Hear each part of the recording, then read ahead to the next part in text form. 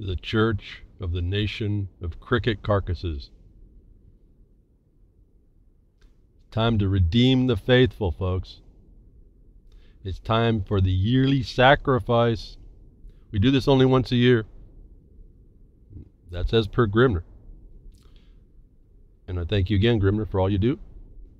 Time to pay your tithe to the digital gods. This is the month we do it, right here. I may ask next week. Make sure we have plenty to go through the year. Helping to continue commercial-free broadcasts and a space to do it. If you all have a broadcast in mind, I'd ask you to really bring your best stuff. Do your best to do that. RLM hosting and domain fees and all that stuff. All the digital god sacrifices that have to be done to keep going globally, folks, is due now. And if you can please donate to reallibertymedia.com. I don't know all the ways you can do it. There's all kinds, and I'm remiss to maybe have made a list. All kinds of, I think, bitcoins, all kinds of virtual currencies. There's a PayPal, I think. There's you'll find it. Just find it, reallibertymedia.com, and whatever you can do. Maybe throw in a little bit more for the hardware, because if you understand, he provides, or Real Liberty Media provides archives, and they're all free as well. And those take hardware to store, and so all this gets built up over time. All these broadcasts get built up, and it requires the hardware to be running for you to access these things 24/7, 365 minus the downtime, which we just had last week, which we came back up pretty good. I hope now that I thought about it, see, all these little things, digital technical things. I think we're going out. I hope I'm going to the right place. We had a IP change, and so that has to happen. And again, Grimner takes care of all that. It keeps up with it, so he does a good job for us to keep us going. And there's hardware behind all that. There's not that I'm saying pay for his time, but there is his time. And so if you will, please, it provides my ability for my voice to get out. There's kind of a lot of things going on behind the scenes to keep an internet radio platform running. And there's even more than just the broadcast. There's a whole platform for information that keeps coming out. So if you can, please, those if they can. If you can't, don't worry about it. I have to be a leech too. Sometimes there's just nothing you can do about it. For those of you that can, if you would, keep the place running. And again, if I have to say it again, we offer all this. My time's really essentially free. It really all goes to the support of the hardware. I offer I wish all y'all would just know all y'all would just know my mind, and then I'd be stopped. If once you knew what I understood, I would stop broadcasting. But it doesn't seem that that's so easy to transmit to y'all, and so we need more help. So save the other cricket carcasses from a fate worse than death, folks. This is Behind the Woodshed BTWRLM200. Thank you, Vince. Thanks for the shout out about that. To me, it's just another number, actually. All these days are just other days. There's really nothing special in the world to me. I've found myself in a mission that must be done. I don't have really any other excuse to make. And I know there's a lot of people that are on a graded scale about that. And a little bit of that was talked about on Ron Stebbins' show, Rock the Boat, on UCY with Duck. Saying that, there's only so much you can do, and I really do believe I had to go through that myself. There's a decision you have to make. I told you about that. Do I let the eagle eat me, or do I let it take my tail and I live another day to do a better day? And that's the whole point. You have to make your decisions. I've learned a long time ago, I cannot judge anyone's decision, but just to make sure that you're not, as I said in the UCY chat, make sure you're not beating your head against the same wall, committing the same example that's not actually showing that you're learning to yourself, not anybody else. And I just can tell you, I don't know how people appreciate what I can bring and what I do bring. I bring it. There's some real subtleties I talk about that I think are missed by a lot of people, and it's not. They are really so large a problem. The problem of the subtlety is so large that it becomes almost the problem that I try to break through. And so last week we heard a little statement that says, educate and inform the whole mass of the people They are the only sure reliance for the preservation of our liberty, as stated in truncated paraphrase by Thomas Jefferson, put the pressure on us. We can't be crickets. And so it's just what I've been telling you. There's just no way around this. And we can pretend that we know. And I want to talk about something else, but I'm not going to. I'm going to resist, but I will say this much. It's astonishing to me to be within groups of people and watch how they would rather talk about how much they've done that really hasn't gotten anywhere. Just the fact of them making a phone call, let's say, somewhere. How much that value was when it didn't really make any change. And how much, well, how much I said or how much I typed. And it does nothing, but everyone's essentially proud about that action like it really did something. And it's just a condition of dysfunction. And there's a way bigger thing beyond all of that. There's a way, there's actually things you do, at least as the way I've seen it, that reduces your jeopardy completely to the most extent when you're going down the correct path. Not if you're getting beat down a lot all the time, and that's your example, that's not what I'm talking about. There's none of the people, my colleagues that I work with, that are beat down, that no one is getting in trouble. And a couple of them are actually doing things that other people are not. And it's because of how we approach these things. So I don't have any other guidance. You all don't call me much. You don't write me, I mean. markonthebeast@yahoo.com. You don't even explain what it is you'd like me to clarify. You don't explain maybe filling out something else about what I've said. So I got to make this stuff up. And only thing I have as a guidance that makes it easy for me with all the other demands is to go off what we call the news. And I say it's notice, it's telling us something, whether that's fake or not. That's really up to us. That's part of this game that we're in. This whatever this is. I don't even know what it is. It's like a game. We're like game playing. And so we all have to find, the more I look around, the preservation of by the mass of the whole, the whole of us has to be done. And I can only see as I work with more and more people, each one will bring a certain skill that they have, that their life has brought to them. And it's amazing how it plugs into the bigger puzzle for all of us. And for me, I think maybe that's where I started to learn what delegation of authority was. It really wasn't just handing something to somebody. Is that person, whoever that is, will be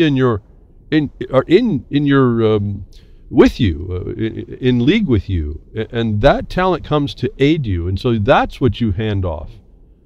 And I can pretty much completely hand over, trying to be like holding all the reins. The reins I hold are the ones that I can. That I best fit to hold. Doesn't mean everything's perfect, and it doesn't mean that there aren't mistakes made, but there's no fatal mistakes made, I guess, is the main thing. In other words, there's nothing gone so wrong that it can't be fixed, or it's not really substantial enough to do anything in the scheme of things. I mean, but you're kind of unrealistic to think nothing's going to happen if you come from the idea that we're in a war against us. There's no war without casualties. What we're trying to do is keep everybody even out of the medical tent, and I think we do a pretty good job. There's only a handful of us that do this, and a lot of it's, I don't know what it is, but this is a fact. I tell you that being a cricket is not just knowing all that you think you know. It's whether or not you can apply it correctly, even in face of the corruption. And that's a very difficult, it's becoming even more as if I can say, we can crawl ourselves out of the stinking abyss, the more difficult, the more steep the wall becomes. I can tell you that now as we keep going. And that mass of people that was supposed to be there to help is not there. In fact, I'm coming to the point where I realize we're still climbing out of this thing. There's nobody on the top to grab to actually help us up. We're still going to have to break that corner at the top of the stinking abyss. So it's going to take us to do these things. I don't know what else to say. People want to say that, I don't know what they want to say. They say all kinds of stuff, but it's irrelevant. It's irrelevant to the point. You either stand up and act against it where you can, and as you learn better, and you understand, if you hear something I have to say, you can get in contact with me, and we can work out whatever I can see you might need, specific to my expertise as far as the experiences I'm talking about. and we see if we can get you along your path that you've chosen to do what you can to. I really believe there was something allowed to us by ourselves that we failed to continue. It's no different than I tell you, how smart were these people when I look back into mining law, and then it led us to the enabling acts for the creation of the states in the United States of America. How brilliant and wise to the reality of the world were these people to make a cession of land from the state that was being created to a trustee, so that they knew when they were disposed the land back to them, the people, not the government, that it would be free and clear of any reservations for encroachment against their exclusive use. Is a fascination to me to come on to see. That I was so oblivious to that I was completely oblivious, and it had to be told to me, and shows you that how far off the mark we are in the way we even perceive today. Those people not been trusting government forever. And so those of you that come up and say, talk about so-called statists and the government sucks and all this other stuff. The government is not as a framework, first of all. Secondly, it's the people that get in it seem to be always to be and end up being a caucustocracy. And that was the thing we had to be vigilant to protect against. And we failed. We failed so much, we didn't even understand that back when the laws that were provided to us to separate us from the government was done for a particular way to do and make sure that was protected. We didn't even know that. So anybody that tries to define the world today, I look out and I'm still looking for I find new things periodically, a lot less anymore. I think I'm getting a decent handle on this. But I'm still finding things I go, wow, look at that, that's what that means. Not some dictionary definition, but when you get to the application, why did they do it like that? Where does that come from that they did it like that? And what is the cause and effect? And then for us, how are we to use that? Because it's actually a tool, even inside the constraint of the government. That anybody that comes with their utopian ideas and, they're going to see a view this way and that way, and hasn't done some research as to why we even have it this way, even as corrupt as we've allowed it, which I can answer to you is our ignorance of it. And that whether that's planned or not, it's still on us to solve. That when I removed some of the ignorance from myself, and the people I work with remove some of the ignorance from themselves, it's like night and day. There is no questions. We see quickly, and we almost to the point, we're perceived, I guess, at some point, and we try to soften it, but it's perceived as a sense of arrogance. And that comes from, at least for myself, I jump quickly on the misdirection. I don't want to hear people being programmed by misdirection. I want them to know the foundation from which they're supposed to make these decisions, and then go ahead and make sure that they can make that decision. This is what we do for everybody. We're not trying to tell anybody anything, actually. Now, I don't want to see you hurt, so if I see like you're going to walk out in front of a bus, I'm going to say, hey, come over here. I might even grab your sleeve a little bit. Pull you back. You're going to run out in front of a bus. Yeah, I know I look psychic, but you are going to be hit by that bus. So how about if we don't do that for right now? Let's go do this instead. And that looks a little bit over the top. But within my perspective, my anticipation, I tell you, work enough until you know enough that you can anticipate things. Then you start to see a different thing. That you will start responding different. You'll actually respond before the fact. And this is our failure right now. We're so don't know what we don't know. And my only powerful example for me is this little thing that happened in the enabling acts. Why in blazes did the state that was created as a state from a territory cede all the land back to the federal government and then require that they cede it back to the people? What was that? I couldn't figure that out. And what it ends up being was the people didn't trust their government. It's a brand new government, folks. You got to put yourself in that perspective, that these people knew. The people knew then. They didn't trust their government. It wasn't ever a question about trusting the government. It was that you couldn't trust your government. It's not trusting. We're not talking about the framework here. We're talking about the people that get in, that run it off the road and down into the ditch. and take advantage of it the whole way that they're doing it. Then they show up with their tow truck to try and yank it back out and destroy everything. And we were supposed to stop all that. That's what we're up against. The people knew that was going to happen, that they did not allow the land to go to a trustee without a guarantee that it was going to come back free to them.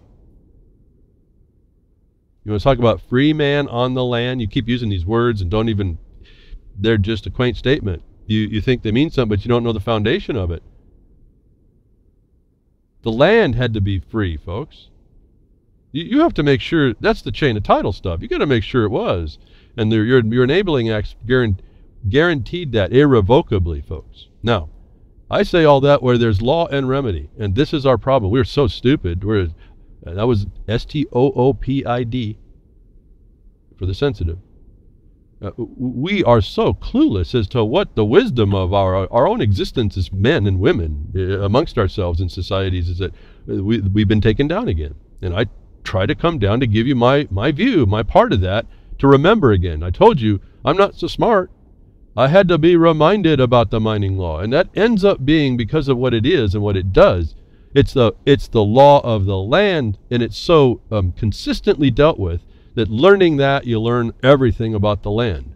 All the types of information, all types of relationships, the contractual side, the fiduciary side, both in contract and in protection. You learn the straight up commercial side. You learn the distinction. You learn the equity remedies. You learn what common law is. You learn why we have roads, and we learn the limit of it, and all these things I hear being talked about by people with utopian ideas about, in particular, anarchy, are answered in all that if you just stop, slow down, and go look and see why certain things are. The interesting thing is that there is some answers that sound plausible that would justify that position, but it doesn't ultimately, because then you go off on other things and you don't know you've gone off on other things. I can see it, and I can't argue with anybody about it. They're going to be settled in all this until they get a better foundation. You end up being dysfunctional. You think you're defining for you what you want, and you are, but that's not how that's not integrating with the rest of the world, and why we're here with even with the problems that we have.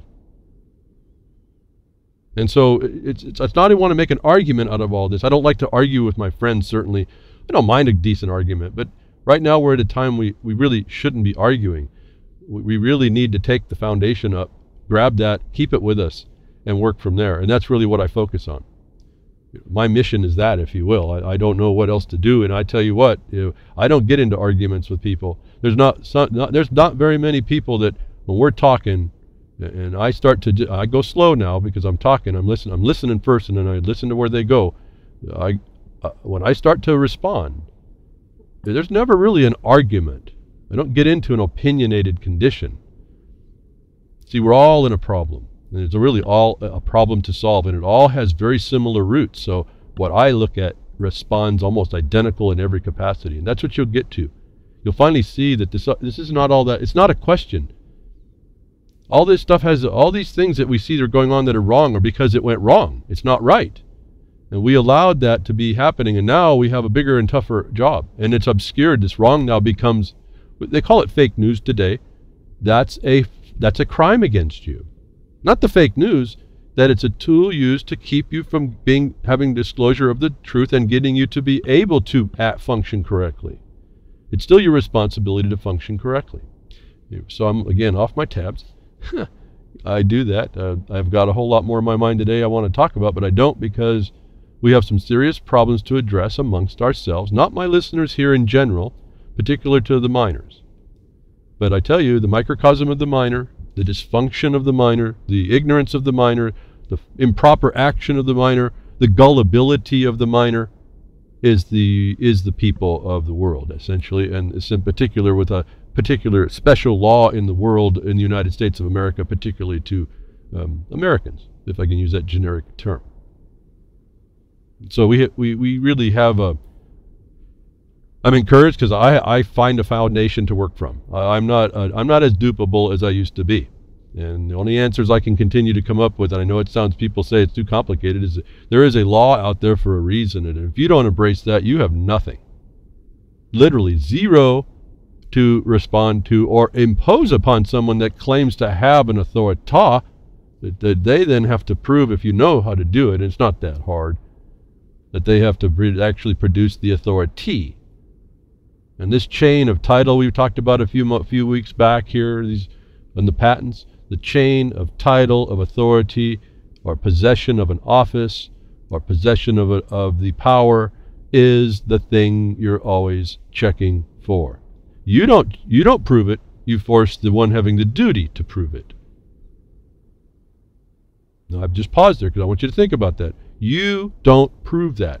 You are already knowing what the list of qualifiers are. You force, not force, but by demand, the production of the authority anyone is acting under. And you qualify that chain of authority in them to their lawful constitutional power. Is what people don't do. They would rather come up and declare all they know that ain't so and think that's going to do it in front of someone who knows that it ain't so, and then you get run over. Thump, thump.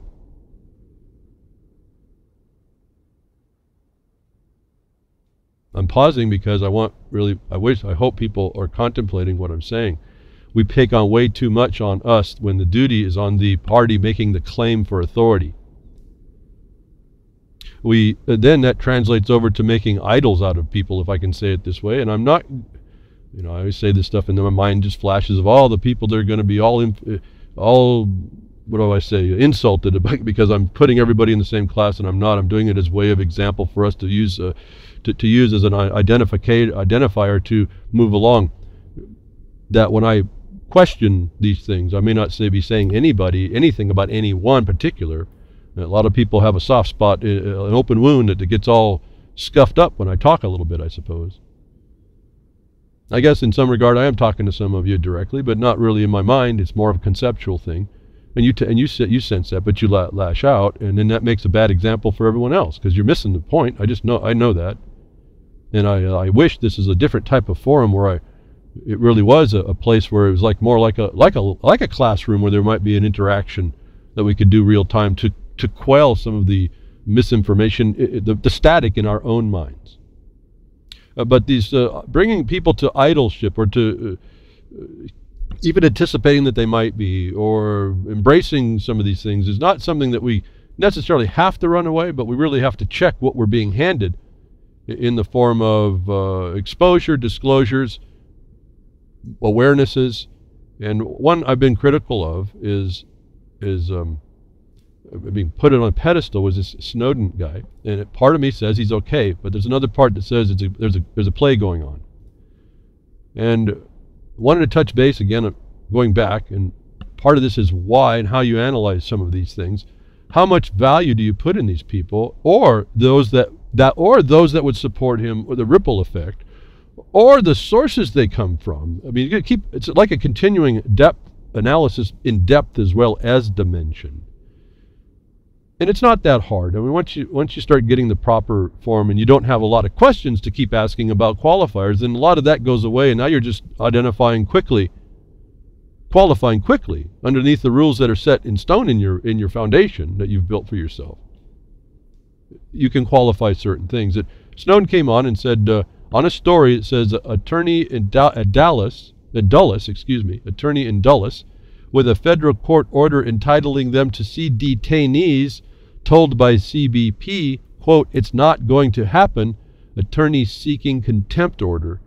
Snowden's response to that was, and is, I guess, he hasn't changed it, and he hasn't responded to me. This was on a Twitter. I'll send you the link in the blogcaster. No matter what, no matter your politics, this is grave concern. A government which refuses to respect the orders of its own courts is called a regime. A government which refuses to respect the orders of its own courts is called a regime. All right, so that's fair enough. That's a true statement. But what's the problem with him coming up, looked on as somebody with some authority and knowledge, was standing up for certain rights and certain protections and wanting disclosure for the people? He's essentially lying about the availability of the courts. We have been a regime that he's just now starting to see. This guy is supposed to be all up in the front of it, folks, all knowing about how this is all working. From the inside, he knows how we've been taken down and why that was supposed to be a violation, what he presented for us. I have no problem with all that part.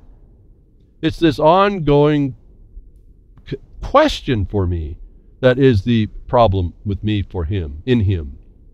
There is no courts, folks. This is not my opinion. I keep telling you about how we proved that. We proved it. The truth is, when you lose your established government, the framework that made it constitutional, you are in just a third world regime. You're just in any other plunderer. The caucusocracy, it doesn't even have a framework now to exist. But where did we know that? This Snowden's coming out here January 29th. When did we know that? At least for a fact, no doubt. If we didn't have our inklings before, we could go on all the, at least opinions, because, you know, 9/11 is still a question, isn't it? We got our inklings. Patriot, P-A-T-I-R-O-T Act, not the Patriot Act, but the P-A-T-I-R-O-T Act came out like within hours. Well, that wasn't a clue. Made you all enemy combatants. That's when no, I'm not going to, I don't like describing things. So, all right, so Patriot Act. That brings us to where, folks? The NDAA finally perfects all this. And then what did the murder memo? And I had to go back in my files. I couldn't find this, but I called that blogcaster the murder memo. Snowden is coming out to tell you that you're in a regime by acknowledging that there's somehow justice in the courts that don't exist. Is a fraudulent setup. And we know that from when? 2010, remember? The perfection of what they intended to do in 9/11 through the Patriot Act came through the NDAA, National Defense Authorization Act, where you were now to enjoy indefinite detention without due process of law, right on its face, was the destruction of your judiciary if it did exist incompetence. Again, it doesn't. Not the judges, nor where they reside, or preside, or reside. They're the residents in the court established underneath the Constitution. We've proven all that to be non-existent. The two courts that should be existent, you can't get into. I've told you this before. Go read carefully. It takes you a little while to read, and you really have to take notes in your mind. Title, let's see, United States Code, Title 28, Chapter 28, Sections 88 to 131. There's only two competent courts, and you can't get to those. Out of all those chapters, of all the territorial courts, there's only two that are Article 3. No Article 3 judge sits in any Article 3 court. When Snowden tells you you're in a regime because there's no access to courts, he's lying to you to tell you to make you believe there is a court that we could be going into. Which means we haven't actually existed in a Republican form representative government and lived underneath this caucusocracy for way long ago that I keep telling you about. But it was for sure ended in 2010, the NDAA murder memo. And those of you that have been with me for all these time on RLM, and then maybe before in Oracle, so 200 shows for me is pretty cool. And thank you again, Vince, for making it. I would have been blown right past that. I guess it's some kind of a time. It's not as much as other people. That's not the point. And I've done hundreds of shows otherwise in other networks for sure. But here we are, integrated with RLM. A nice place to be, a nice group of folks, a nice place to happen. I wish we had more, but it's all integrated here. That I enjoy that part.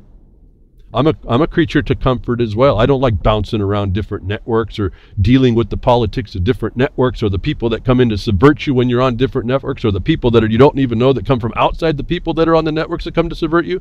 That's partly why I chose this network. So I've been broadcasting all these things for a long time. The 2010 NDAA murder memo explained in no uncertain terms that you live in where, folks? You live in where the government, the most powerful bully, the most powerful thug in the world told you something. What was it? What was the one word that they said? They said they were going. They were and the example was when they made that they said that you would be considered an enemy combatant and subject to indefinite detention at the whim of a bureau rat. What is that, folks, but the term extrajudicial? If you've gone extrajudicial, you've acknowledged you've destroyed the court function. There, right there is where folks, remember, I went to crickets. No one responded to that. I can only yell so much. And so I get close to bursting a bubble, bursting a vein, I'm going to have to chill back a little bit. Part of me wants to scream all the time, folks. I just tell you, if you haven't got that, there is a part of me that wants to scream all. I want to be just yelling, but I know that's not going to do me any good. It's not going to probably do any of y'all any good. Maybe some of you would react to that better. I don't know, but I can't do it that way. Like I can't be a comedian, even though there's a part of me that's also laughing all the time. It's really kind of an interesting. Well, if I had to look at what my psyche is, it'd look pretty insane, actually, which is cool because I see things. I see dead things, folks. I see dead things for the dead things they are, and I don't create the myths that they're alive, like most all y'all do, without being judgmental or pointing my finger at you. This is what's going on. That the Snowden finally comes in 2017, 7 years after we knew the fact for sure, to say you live under a regime, but then he makes the mistake by implying that the courts are available. My response to him, which is now many days, well, since the 29th, what is we, half a week now, unresponded to. I responded to him again and got 140 characters to articulate a monstrous concept. I think I'm starting to learn pretty well to do some of that. But I respond to Snowden. New regime went extrajudicial in 2010 NDAA murder memo. Thanks for just now noticing, Snowden.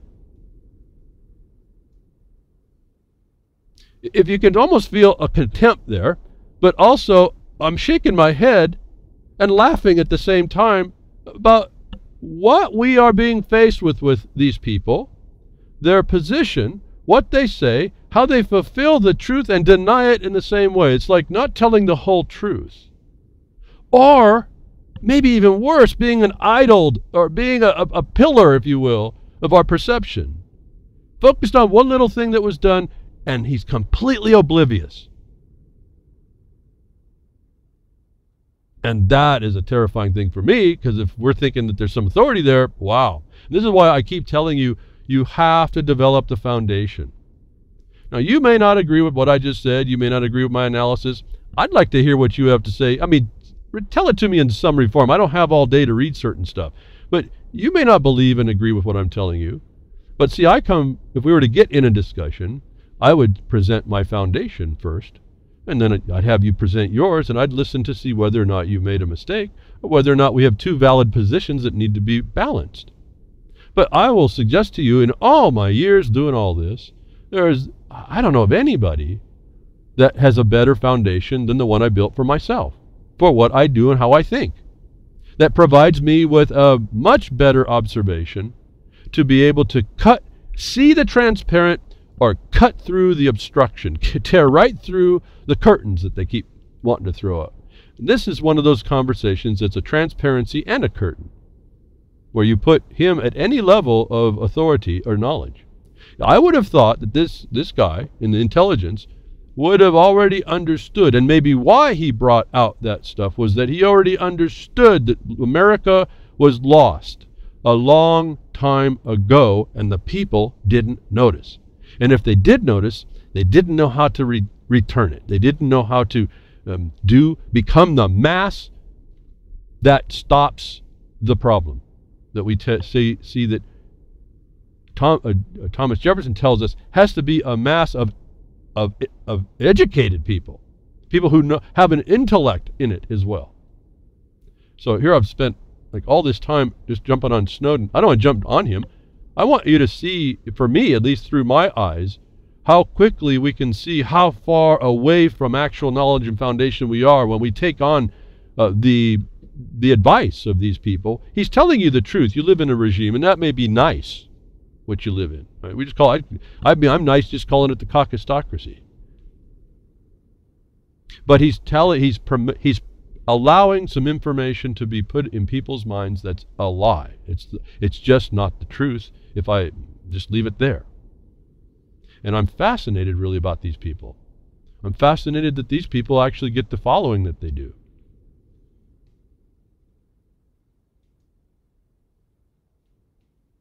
Someone else steps up in the same week and tells us the obvious again. And they did it a little differently, but they still tell us, if anybody's kind of questioned this, the justice system is criminal. Paul Craig Roberts. What did I say, folks? It's the just us system. We've heard that before. I'm not the originator of that thing. I said, why? Just cause. That's why. They just do it just cause. No just cause we let them. So finally, how long have I been telling you this? And I'm not just trying to point out, folks, we've had this knowledge for a long time. There's no excuse to still be stating the obvious and then stating it incorrectly to give us more things to ponder when we actually have to put boots to the ground somewhere doing something proper. Paul Craig Roberts, he's made his name here last few years. I question all these people at some level, but when they tell you something that's the truth, like the regime, Snowden's correct, I'm going to have to agree with that part. That's the correct part. That there's a court you can go to stop it, not so much. Paul Craig Roberts starts out about our Americans racists. I don't even want to touch all that, but he makes some important points to show how the system that's established at this point is criminal and not justice.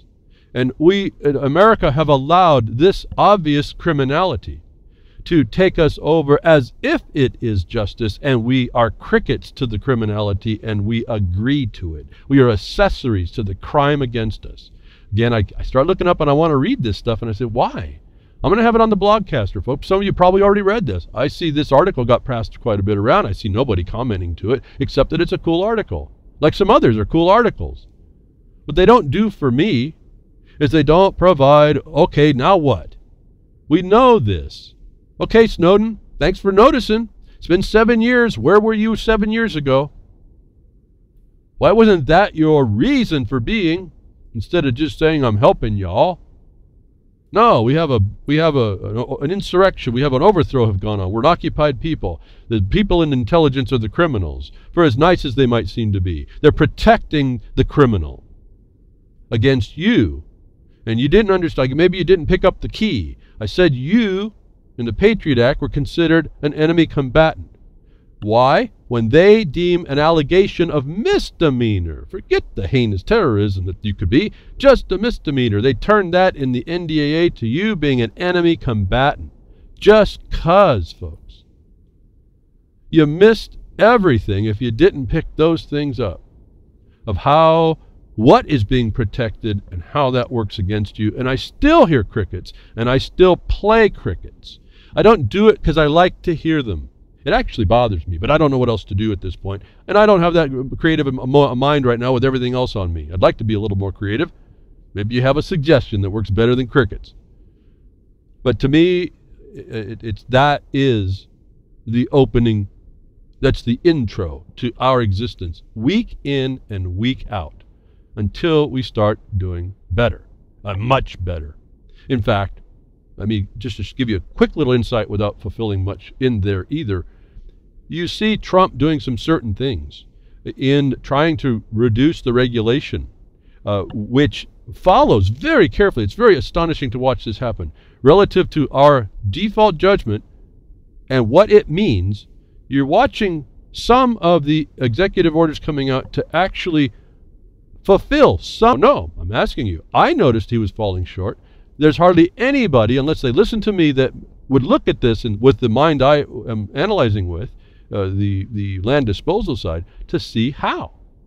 Some of you may have. I don't want to diminish anybody who knows this. Don't think that there's many that actually do. And this is how they get us. We don't know what we don't know that would fulfill what is to be done. And to know, then, there's another way at that. To know that other people, like Paul Craig Roberts, can give you a list of the ways it's failing will give you an insight into where you begin to resolve this into the proper way. More proper way, I have to say. I don't know about proper anymore. It's very difficult to know what proper is. When you start learning, you don't know a lot of stuff, and there's people out there, you see the protocols of the older designer and say, you don't know much. And we're gonna exploit that in you. That should bother you a bit. It bothers me. Where am I not getting it? This is what makes my mind maybe so keen to certain things and maybe not others. Why I don't tolerate certain things. Not that I'm not intolerant. It's just that if you're going to solve if you're here to solve a problem, let's not talk about inane type things or go down paths that have no actual, that are actually dead-ended. Or at least, as I tell you, I can tell you that they're dead-ended. And I guess you can go do your own experience, and that's fine. If you need to do that, that's what you need to do. But how about if we just take wise counsel? How about if we do that for ourselves? So getting over to Paul Craig Roberts, I go off. I don't want to read. I could have read it, I guess, and made the point as well that way. He goes through and lists all these things. I will read one little thing I just saw. To be clear, he says, the primary reason for wrongful convictions is that the success indicator for police, prosecutor, and judge is conviction, not justice. Crimes are solved by wrongful convictions. That was a very insightful statement. Crimes are solved by wrongful convictions. High conviction rates boost the careers of prosecutors, and high-profile convictions boost their political careers. The key to rapid and numerous convictions is the plea bargain, and plea bargains suit judges as they keep the court docket clear. Today, 97% of felony cases are settled with a plea bargain. This means police, evidence, and prosecutors' cases are tested only 3 times out of 100. When the evidence and the case are tested in court, the tests confronts a vast array of prosecutorial misconduct, such as suborned perjury and withholding of exculpatory evidence. In America, everything is loaded against justice. That's a powerful observation. He gives you a list of what the effect of. We are then thinking we're seeing, oh, that's the problem. That's not the problem. That's the effect of the problem. Remember, just in a quick discussion on that point, the Bar Association runs this place, folks. It's good for business. It's a criminal organization from the get-go. It's organized crime at the highest level. The mafia drools at this power, folks. No, is that my opinion? Oh, I go against all attorneys? Well, no, there's only a few that I won't. There's some people that get people out of jail after wrongfully conviction, and they get them out of jail after 35 years. Those guys, I think, are true advocates for people. The rest of the system and those of the allowance are it's a criminal organization. Why am I saying that? And why do I do that 100% to all of them until they prove different? Our judgment, folks. They agreed to that. They agree they commit felonies. They have destroyed the Republican form of representative government, and they're going to continue, and they're going to use methods to deceive you to do so, and on and on. There's no desire to back off once they're told. That's in our judgment. That's in their agreement to what the complaint said. This is not just an opinion. I hate attorneys. There is an organized criminal syndicate that runs your life. Why wouldn't business be good when they're in control of it? This is so far and beyond what he talks about in this, about racism in America. He never actually gets to that point. He just talks about the effects. No different than Snowden returned the response to an effect of a condition.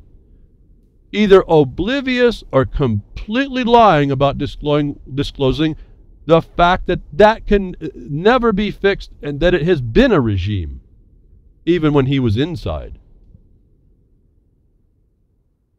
I want our analyses to be much better for us. That to do that proper analysis allows us to not become the victim of our own resistance. Or at least so much so. Again, there's no silver bullets here.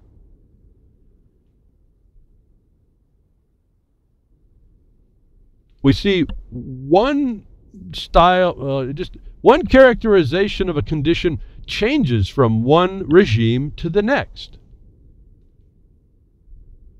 That is the battlefield we're in. What you going to do about it? We certainly can't go down and the little mouse against the eagle, even if we have a 45. There's another eagle out there somewhere. We're going to have to be a lot more intelligent how we approach this. It's a much more subtle battle that goes on. Really, I mean, I just thought what passed in my mind was what we're told about principalities and powers and who's in control of that side and who owns this earth on that level. And you're not getting around that. You are not more intelligent than that capacity. So we have to come in with our highest intention, our most persistent intention, and our most intelligent action. It still may not be enough. But the more of us doing that right action, there's more people to see. It's like more opinions that are not opinions. They're actually looking. It's like I'm not being in the military, so the squad, I think, a 4 or 5 man squad. They each have a particular job. They each have a particular talent. They go in a group. They can see. One man may not see it all, but all men will see it all. Most of it. Most of it enough to be survivable.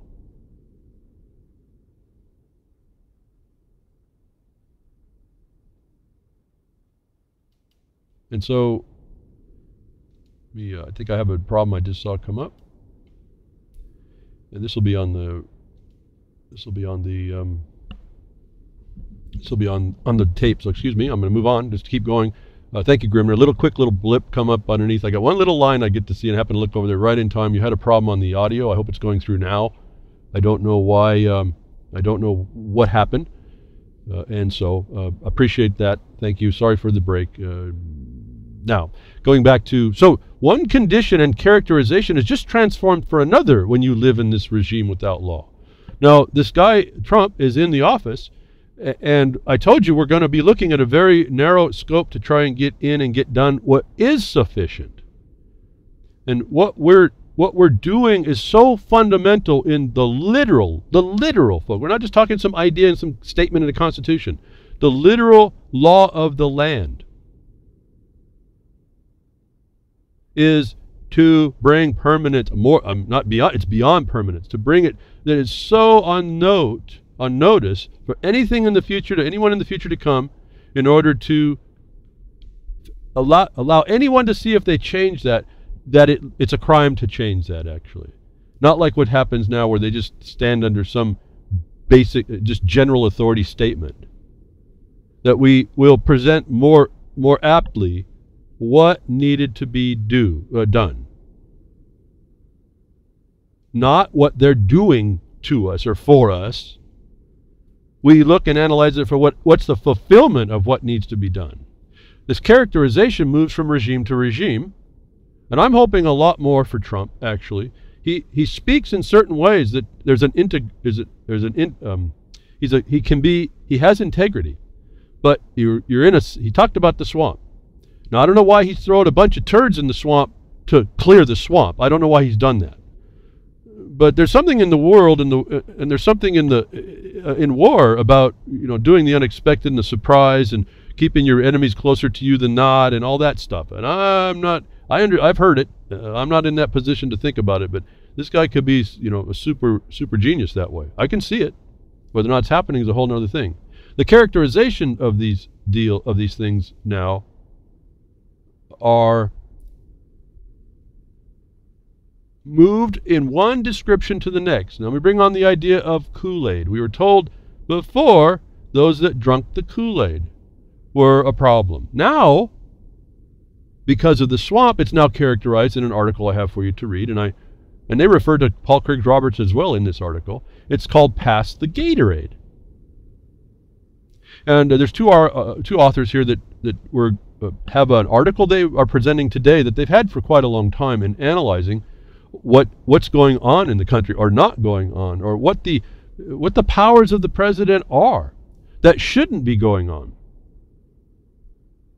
And I think it was important to see this, someone else doing that research. See, in my basic knowledge, I assumed but what I read was accurate enough that I could continue reading it for the truth that it is.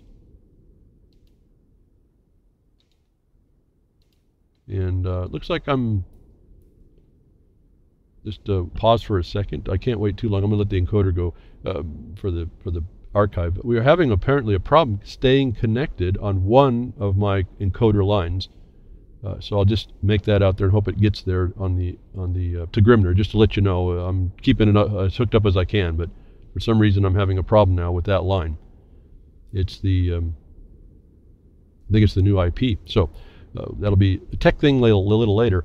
They go on and through in this article to talk about what the powers of the president are. Now, this to me was evidence for simple, short, narrow discussion to keep our mind focused on what the short list is. That shows that this government, the caucusocracy, is having their way with us. There wasn't an authority to go extrajudicial. That was the destruction of your nation. This is way beyond regime, actually. I'll go with that word, but this is way beyond regime. For a nation that calls for regime change as if it's legitimate, when we went extrajudicial in 2010 and haven't had actual justice and courts of remedy for years before that, is an astonishment to me that we still have crickets. That when they all turned on, when this caucusocracy, this organized criminal syndicate, turned on you and you remain silent, that means that we are not an educated people, and we are not even educated in our remedies, given we still have them as the people themselves, not through the organization. We did this for ourselves. And I'll say one more time while I can see the encoder not been broken. I'm having trouble with the new IP's encoder staying hooked on. The other two encoders I'm running are fine. Just to put that, it won't matter on Passcast. That should be fine when I put that up. So I want to point out this article just changes the character of the Kool-Aid that we're drinking before to Gatorade relative to the swamp, and that we still have a lot of work to do to check out. We have to be knowledgeable. They point out this, they have a problem with the standard going on. I wanted to point this out quickly at their conclusion. Their conclusion actually is the paragraph I think before. But their conclusion makes this statement, there is no science behind it. Well, this must be political science. But there's no science anymore. The science is lobby scientists to continue lobbying for the organized criminal syndicate. It's to promote the criminal syndicate. In fact, if you look at the power of the president, once the president is powerful, is in the office, he is the head promoter of the party that he represents. He doesn't represent you. So part of this conclusion says, while we aren't sure where the concept of drinking the Kool-Aid came from into the discussion of political dogma, it surely is a insult to Kool-Aid to attach it to such a sordid state of affairs.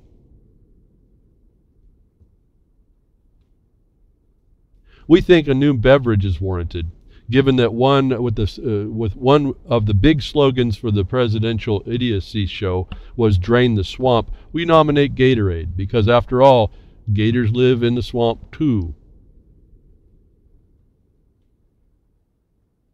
Tongue in cheek, why not? We have to identify things here, folks. We're going to have to get a knowledge base in us if we expect to stop these. It's just an ongoing caucusocracy. I just don't know what else. It's the worst. It's the excrement that rises to the top of a system and then controls it. And then we all complain that it's not going right and government's no bad. Well, the government's an inert framework. It has a different rule going on, and no one seems to want to follow that.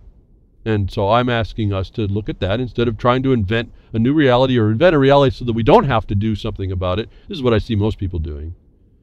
They define something the way they want to see it, and they think that's the bee's knees of how it's all supposed to go. Don't even try it, but that's okay. Don't look at the history. It says most of what they're saying wouldn't work.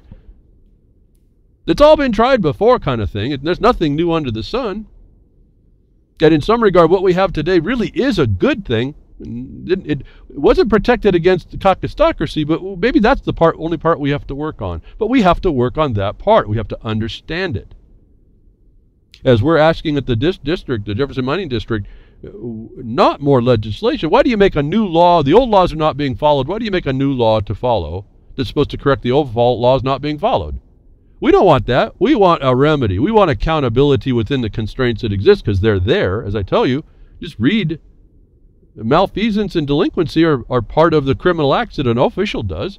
Why don't I hear more complaints about that? Even if they go nowhere, you're making the record. If you do them right and don't hear the nonsense I see people writing on and on and on and on, just stay to the darn point. That's the problem. Just stay focused to one issue at a time. You at least build the record that everybody understands. It's not convoluted by a bunch of theories.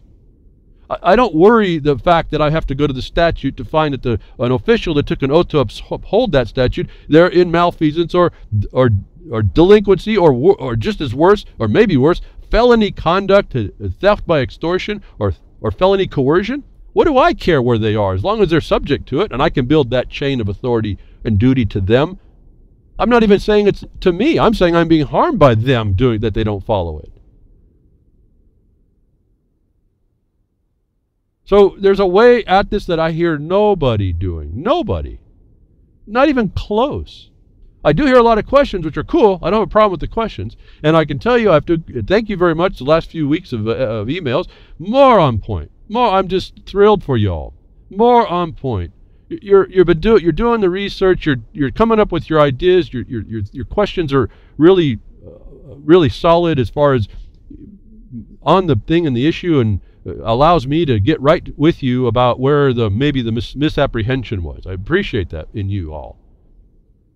I only know that you're going down the more correct path for what you found to be the wrong you needed to make right, or to make it make your distinction in the world, so that you know that the powers that be have no place at you, and you can prove it by making them prove it. Why? Because you already have the prevailing evidence, and that's what the courts are all about. So we have deceptions that come as truths, that come as idols and characterizations, and we don't really pay much attention to. We take people's words for things. We'll talk against the caucusocracy and we'll wave our fist at it, but it's not really doing anything. We can identify it and then not do anything. It's still not doing anything.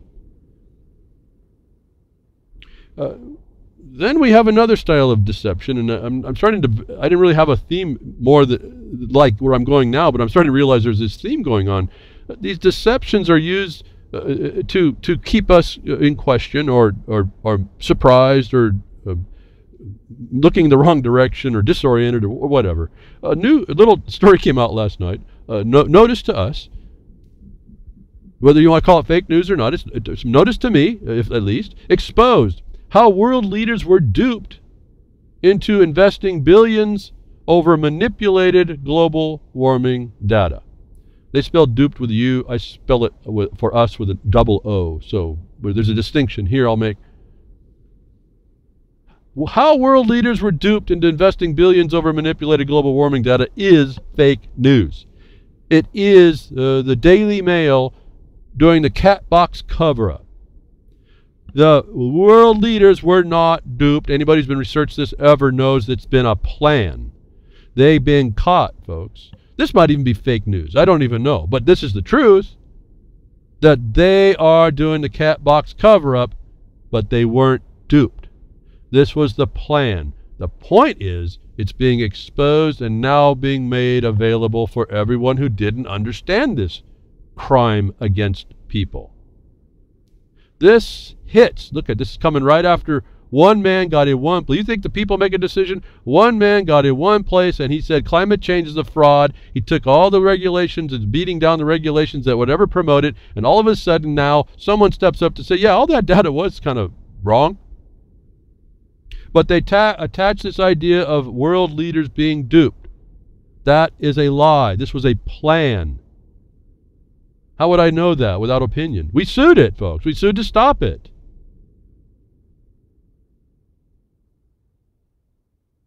Again, I'm not talking from opinion. I am not actually, and I'm not talking from an exalted place. I'm saying that there are steps you can take to properly get the record and evidence you need to continue to beat these people down. That's a small group of people that are lying to everyone, whether anybody else sees it. In other words, I come here like every week to talk. I hope people understand me. If you don't, I don't. I'm looking for a way to allow you to understand me. But if I don't, it doesn't change the truth and the reality that I see, that you all may not see at all. Again, we have our own strengths. I can't deny mine because someone else is not in that direction or refuses to use what they have. I don't know about that part. But expose how world leaders were duped is a lie. They're trying to cover the world leaders like, oh, we didn't know. We were only working by the information we had. It was a plan, folks. They've known this. Do you realize if this thing gains traction, what it does to the European Union, what it does to the UN?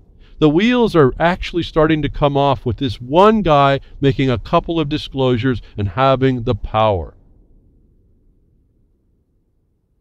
Having the power. What did I say? The power. The power was to have the right. What everyone recognizes as actual authority and cause and effect. As I look up Java Doctor in RLM, one little line I see. Did I see the UN lady admit the whole thing's to destroy capitalism? Please, folks, remember, I reported on that, well, I think it was 2 years ago.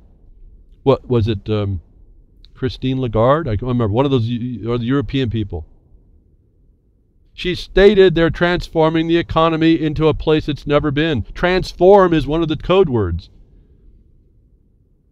Go back, it's on the internet, folks. It's on my blogcaster. Just go back, I don't even know. Maybe we may be losing some of the SEO power because I noticed that some of my articles and stuff don't come up when even when I research for them, when I even think I know what I'm looking for. But it's back there. And if it's not back there, it's on the internet. This is not a secret. This was them, folks. These are these officials being so-called duped. No, they're looking for cover right now. It's over. This thing is over. If we could just organize up around it, it's that part's done. Just so I let you know in clarity, we sued the underlying cause for climate change. Stopping climate change isn't, this is where I say they fell short. They're not stopping the thing that continues it. No, we get to go in and say, no, you fell short. We need you to do this now. I'm asking you to think, are you in the position to be able to see that and do that in some place that you see wrong? If you're not, I'm asking you to know, roll up your sleeves a little bit tighter and start making that point so for you. Whatever the wrong is, fix it. It's there. One guy in the seat. It wasn't all of y'all. One guy makes this decision. This is how frivolous this whole thing ends up coming down. And really it focuses on who the power is. We were suffering underneath this. And I don't know that it's not going to, it may end, folks. And if he does it the way he's doing it, it's going to end. And the next regime that comes in is going to just erase the chalkboard like he's erased the chalkboard. He's now set a whole new dynamic. Folks, if you don't understand what's going on here as to creating an internal systemic chaos now from regime to regime, you miss that too. But climate change, all this nonsense that came through the UN, the Club of Rome plan, the CFR, folks, they come right out of their voice. It's right out of their mouth. Their dead entity mouth. The dust and moths that came out of their mummies talked all about this stuff that they claim that they're duped. They're not. And we need to see that. We need to look through it. Not because it's our opinion and not because now that we know it's okay, we can disregard it. No, that means we have power. There's evidence here that they are a plan and they're destroying us and their media is there to cover for them if we didn't realize it again. Here's another evidence of it. It's not necessarily just fake news. It's deception. It's non-disclosure. It's the cat box cover-up. In other words, well, I won't. What do you cover up in a cat box, folks, is what I'm actually talking about. These people are. I do try to be sensitive to my young listeners. Don't there's something about a higher intellect and a higher language set and a higher conceptualization, and we shouldn't have to be in the gutter like that, but this is what we're dealing with, and it's up to us to clean out that cat box so that there's nothing to cover up. How's that? Biologist. Here's the conservation, not here. This article is apparently the truth about science. What she is responding to is a conservation biologist science, the conservation sciences, the lobby sciences that they rely on for science-based proofs that these prior world leaders were duped by. A biologist comes out to explain the defense of the flawed polar bear predictions is an embarrassment to science. is an article I got, all in the same week, folks. It just all comes together. Polar Bear Science is what the website, the blog is called. Excuse me, no, it's a domain. A few days ago in a radio interview, a senior U.S. fish and wildlife biologist repeated the tall tale that southern Beaufort sea polar bear numbers declined in recent years due to loss of sea ice, but restating this egregious misinformation does not make it true. I'll stop there. This is a scientist speaking against the U.S. Fish and Wildlife. If anybody has ever been doing some research, the Fish and Wildlife is a part of the problem. It's a conservation organization of the United States. It's committing treason. It utilizes this conservation scientist as best sciences. It's a lie. It's a fraud. It's based on aesthetics and no actual science. These are the dupers. This agency of the federal government, completely violative of its the government's underlying fiduciary duty to y'all, but notwithstanding, we at least see a scientist coming out. Now, I put another tweeter. I said, indeed, conservation sciences is not science. Thank you very much. Didn't get a response to that either, so maybe she considered herself a conservation scientist. I don't know. She just had zoologist on her Twitter description. I thought that was fair enough. Didn't say conservation zoologist, isn't it? And she is identifying the egregious misinformation. She goes on to explain it. I think it's important to read. Get yourself, get the black and white in your eyes of what she's saying it. I assume it looks like it's right to me. It made sense to me. It looks like the science I understood when I was doing some studies about this to try and get a handle on what's going on. But remember, the U.S. Fish and Wildlife is also integrated with the IUCN.org, Horde of International Water Trespassers and Trespassers. That's also tied into the United States Commerce Department. Remember Lubchenko, I used to talk about her. She was the chairman of that organization. These people are organized criminals. They use these so-called conservation scientists, and then now they're duped by them. What else do we need? What more evidence can you compile? Here, point 1, point 2, point 3, you have the evidence now for all of these things that might come down that you may have been interested in to stop the nonsense. You want to stop your transportation carbon tax that's coming to your motor fuel? How about that little box they're putting in to check out how many miles you go? Together with your road law that I tell you about you have right to, and then the fraud that they're bringing on because of this, the carbon tax brings on that mileage tax and that little box, and your registration to it, and your connection, and your leash, and your servitude, and your slavery to the system, and your digital currency you'll have to pay it. And all the regulation, this evidence stops that. Not the box. The reasons why the alternative dispute resolution process that feloniously interrupted your life and interfered and obstructed your free life was being used to engage those programs. Now, I hope right there you understood we can't be looking at the cause, the effect, or the outcome. We're looking at trying to find the cause always. Where's the original first misstep? That's really, folks, maybe that's what people think I talk with people, they talk with me, you think, you kind of come off a little arrogant.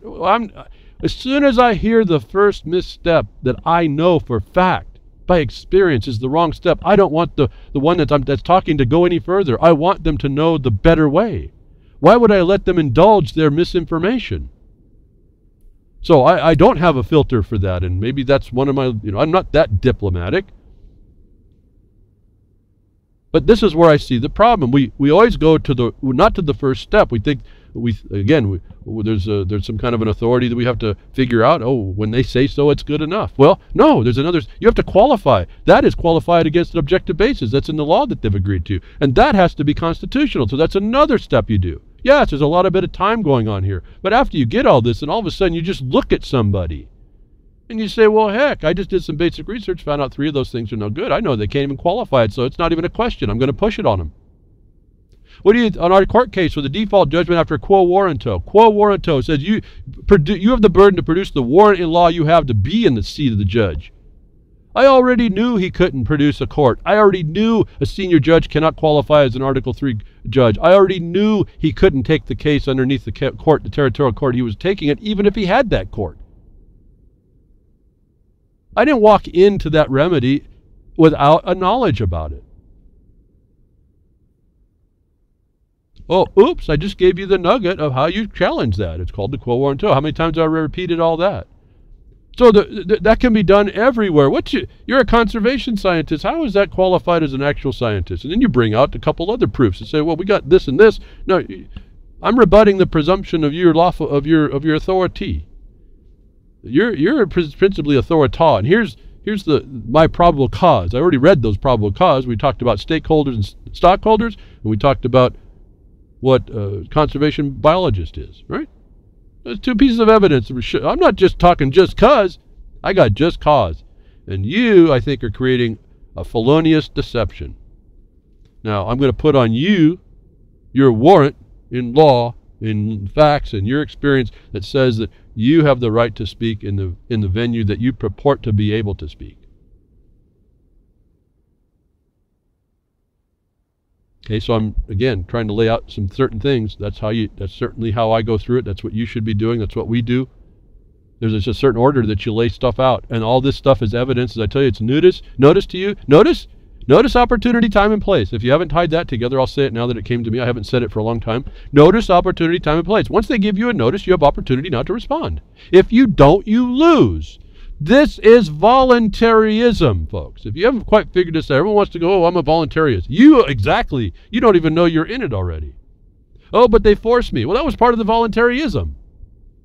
You haven't thrown off certain presumptions and you continue to respond as if they were applicable. You live in a voluntary society. You won't agree with me on that. You'll find, oh, but they forced me, and that's not what voluntarism is. Well, you don't have that definitional basis because you aren't in the power, because you have voluntarily put yourself in a servitude, despite your opinion. What I try to show you how to start to make the record contrary to, you rebut that presumption as well. So scientists have to make records, and because Trump came in and he was talking against funding science, and I didn't really look at all too much of that. I mean, a lot of the scientists I noticed for a while we're going to lose our jobs or whatever. He's going to truncate funding and all this, and part of me is saying good, because a lot of you guys are just criminals. But they have to keep their data going. So what I found fascinating is in the same week of the story of the world leaders being duped, which they weren't, by these conservation biologists, which are not scientists. They're lobbyists for the agenda and the cause to keep the organized criminals, whether it's domestic or foreign, functioning, transparent to y'all. It was also this story, this report from, what was it? The Intercept, I think it is. Yeah, The Intercept. How scientists can protect their data from the Trump administration. Now, I thought that was an interesting thing. They started talking about how they were going to take all this bad data and hide it from Trump, which seems kind of frivolous at some level to begin with. I mean, it's always going to be bad data. What, are they going to hide it in a box until it's some time to pull it back out? It's still going to be bad data. The point is, now we know that there's bad data. We now have a story that says that the leaders were duped. We also know the truth about that. And now we have an article that says, hey, scientists that were duping everybody, here, you need to know some information from The Intercept on how you keep your data safe from the Trump administration. And they go through things like BitTorrent, Tor Onion services, Onion Share, and then they explain some of it. And I thought this was actually more important for those of us that are being, in the digital world, subject to the digital gods, the people that hack that, and the priests behind the scenes that make your life so wonderful. That this was actually something we need to start figuring out is available to us in our digital world as we move ourselves in time to expose these criminals, and then move into the next phase where we then understand what our remedies are for them. And then the next phase actually is like we're hitting that step right now to reestablish actual justice is available. So this is an ongoing battle. It always will be. We just got caught late. And so hopefully we're in the proper place. We're doing the proper thing ahead of whatever is coming to provide a place, but there's no guarantee.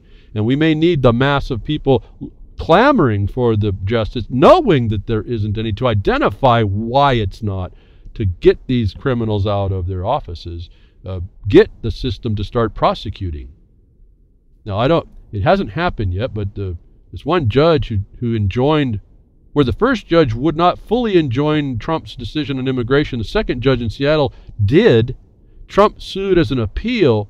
There was a rumor he was going to go after, and he may be, I don't know, going after that judge for subverting the judicial branch by subverting the executive branch's function in law enforcement.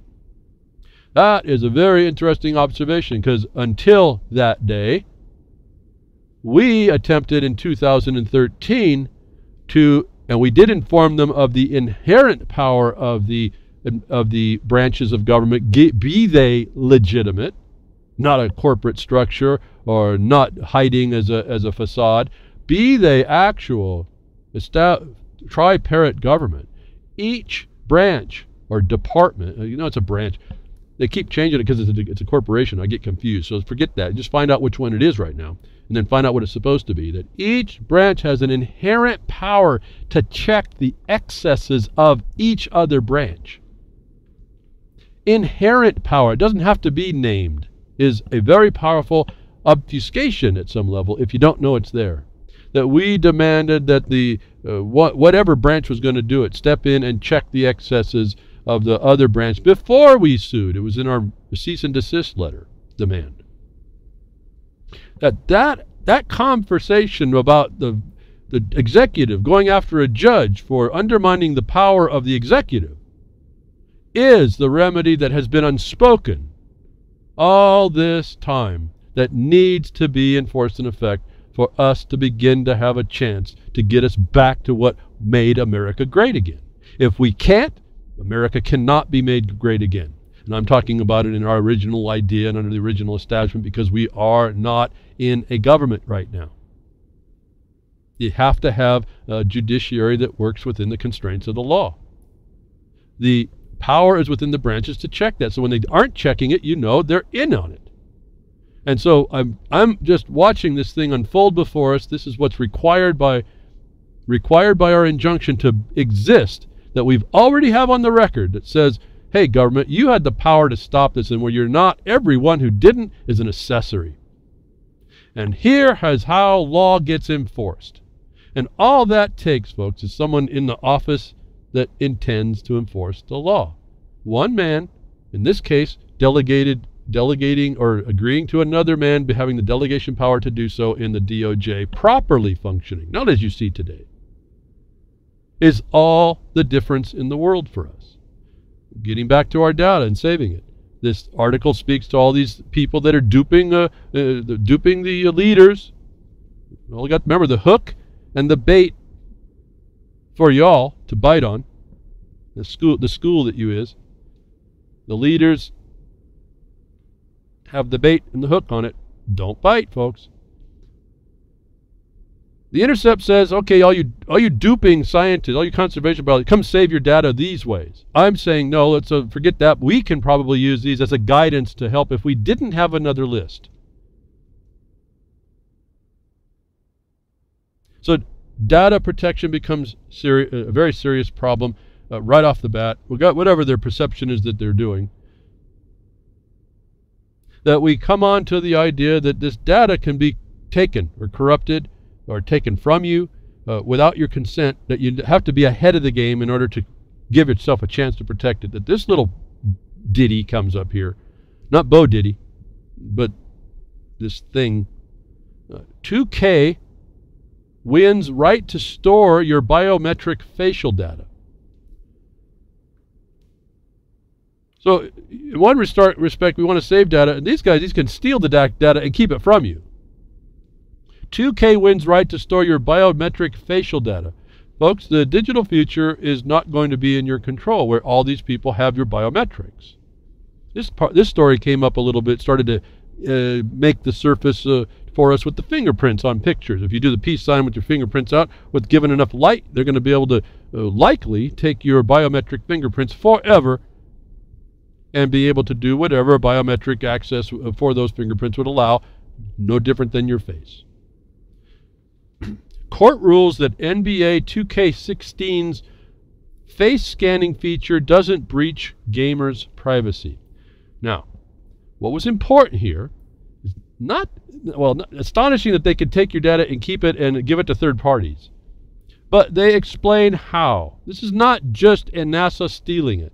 This is not just some computer company who owns the computer having internal software that takes this stuff from you. This is where you go to use something, and when you say you agree to the terms of service of the use, you agree to this. And so for all you voluntarists who do this and wonder why and then complain that there's too much power, when they told you the internet was not private, it's public, everything on the internet is actually military, and you didn't hear that, you didn't quite get the clue that you can't really expect the privacy, and they've been telling us that now in spades. That a company can get your permission, get your face features. This is fascinating technology. Don't underestimate my fascination with what they can do now. But their popular NBA series takes the dimensions of your face, puts that onto a 3D representation on a 2D graphic apparently in the game, so you look like you're playing. And the federal judge says when they do that, you've lost it. That's when you give it to them. That's when you volunteer, by volunteering to use the systems. What about when they haven't? And they become, and this comes down to where your AI systems now have rights, and they now have been tapped, or it's already happening, that they can be tapped as a witness. That due to necessity, this unchecked, unbridled abuse of power, they can go ahead and get this information from you. No different, they can take the information from your phone. This was really an astonishing fact to see the evidence of. And it's not an opinion, it's not guessing anymore. They give you in this report how it is you give up all this stuff.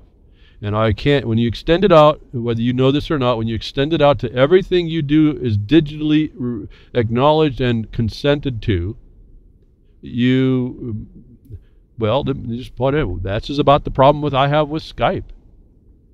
They told you right there they're doing it on your voice, and they're doing it on your chats. And then we found out that they manipulate that as well. They can make up just about anything they want, folks.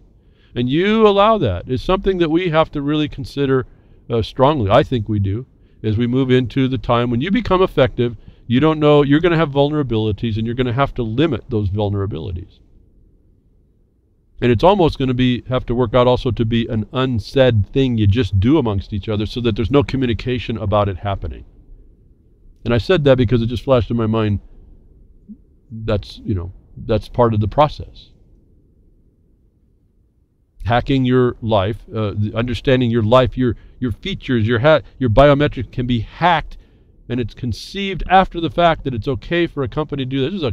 This is a commerce corporation making money, and they can give those features over to anybody else depending on how the slick lawyer has made the words work. If you're not available in understanding that, you're not really understanding what I'm saying about the silent weapons and quiet wars, and you plug yourself into the place they give you the socket to plug into. Actual hacking. Every reporter needs to understand Sharyl Atkinson's case against the United States government, was something that John Rappaport wrote about, and I read the article, and this is an interesting story all around. And you do need to read this story. You need to understand about what the government can do, how it gets away with stuff, what the standards, again, the decision, the government, the courts are not there to protect you. There's not even an expectation of it, which is even like, this should have been the first clue.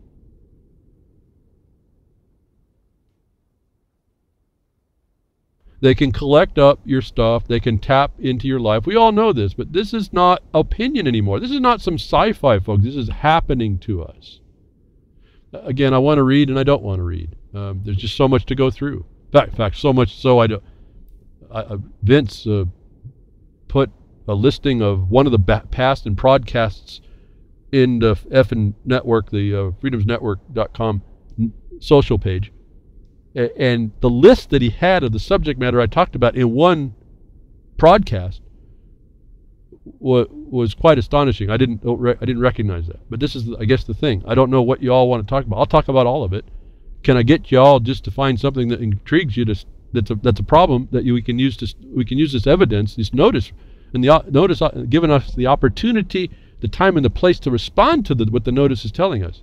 Can we use that due process they're handing us all the time, whether they call it fake news or whether it's the truth or this mixed stuff? Can we use it? All the subject matters I covered in one podcast almost tired me out, folks. So I guess your ear holes are really taking a beating. But the problem is that's the scope of what we're up against. I can go about everywhere because there's an underlying basis. In fact, I was talking to my colleague, the chairman of the district. He wanted me to put the broadcast link on the Jefferson Mining District. I said, well, I don't want to really commingle those. And he says, well, what's the basis from which you're speaking? Isn't it really this law and how it works and the authorities and challenging the authorities for their proper authority, not giving them an inch one way or the other? And I said, yeah, that's pretty much, I come from that in every aspect. He goes, and then you're relevant. See, because when you get into objective basis and law, it has to be relevant across the board. And when you stop seeing it being relevant across the board, it's your first evidence there's a problem, that you may not live in the place that you believe you live, you're told you live, or you think you can be living if you're not having it work. Your belief in something working or your desires to have something being that way is not doing anything, literally. And as I remember, I was just looking, Vince made another comment. He told me when I put that comment about how much there was, he goes, that's just the short list, folks. So I know I talk about a lot of things, and maybe it's a lot, and it's nice to hear. I'm trying to hit spectrums of subject matters that are relevant to anyone, not everyone, but to anyone. And I give a little tidbit of how it interlocks with all the other things that we're talking about. Our digital vulnerability to the digital gods is one of the paramount things as we move forward. It is used now against us, to the point that our so-called science is now being told by the Intercept, here, go use these materials to keep your bad science hidden from everybody till some future time. The Attkinson story about what the DOJ would do. You found out, I think, through FOIAs. She had to do through expensive digital forensics to find out she had been intruded upon by the government itself. Getting confirmation through FOIA, being able to put those elements together to make a lawsuit that says that this is what they did. And they didn't have the right. All this just to keep the Republican form of representative government, keep the caucusocracy in check. That is sitting there, and it's not just to be kept in check, but to be arrested. Shows you the depth of the problem that we're in, such that you would conceive of it if you would allow yourself to actually think about what we're up against and stop making the excuses it seems everybody does to settle in on little utopian ideas. I mean, again, I'm really torn here. I want to read. There's lots of stuff in here.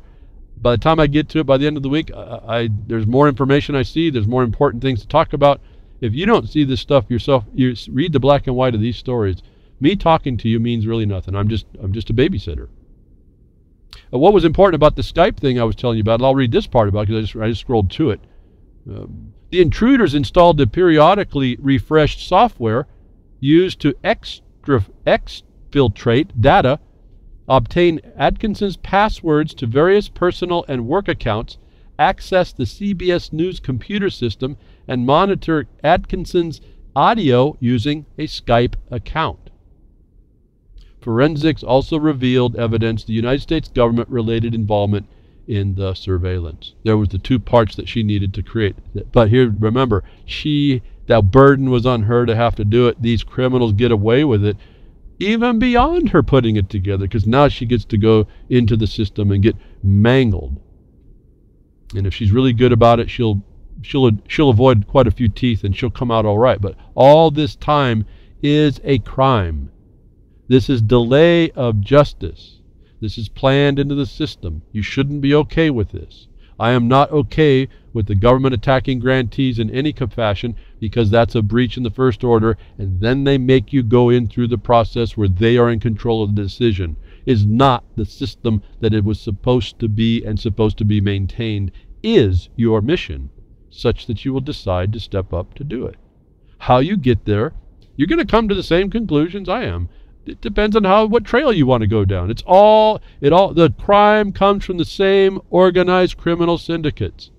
They're all working together. We will eventually, I told you a long time ago, like with William Roberts and I, a long time ago meeting, we never met, but I mean on the internet and talking, and we're standing shoulder to shoulder with this, looking at the same stinking abyss. At least to each one of us, we weren't lying amongst ourselves. If all we ever had was the confirmation of the other witness to the stinking abyss itself, what I call the stinking abyss, what the crime against us, that's all we needed, each one of us. We came by different paths to the same conclusion. Did that fix it? No. Now you start to worry, see the advance, knowing a thing is not the undoing, in this case the undoing of a thing, or the doing of more right of a thing. That's not my decision. That's not my rule. That's not my thing I can change and make it all go away for y'all.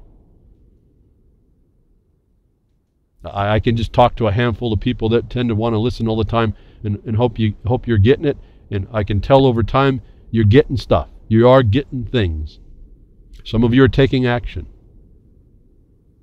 Some are taking action and still learning that you have to do a little better.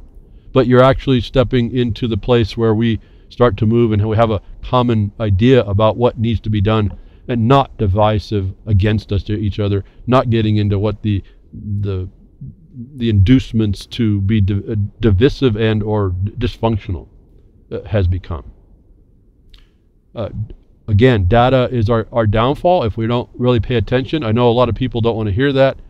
If you're going to get involved, you really have to pay more attention. I can tell you, I don't do enough myself, and it's just trying to divide the energy to understand a lot of this.